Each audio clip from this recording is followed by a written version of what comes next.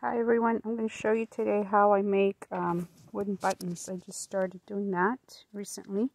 I start with a piece of, or like a branch like this. And then what I do is turn on this.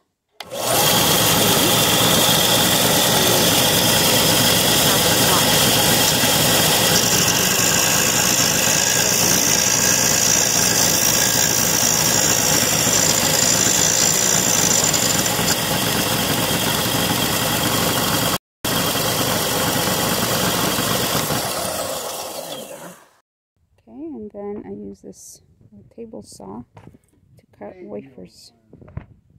And I'm not going to show you that because I can't do it with one hand. I'm filming right now.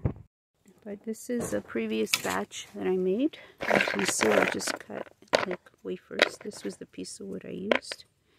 And just cut it in slices in the table saw to about, size, the width that you want. These are ones that failed. Oops, there it is. You can see I just broke them off because they were too thin at one edge. These are all the failed pieces. Okay, so once I have the wafers, what I do is I drill 2 holes, 2 or 4 depending on the size of the button.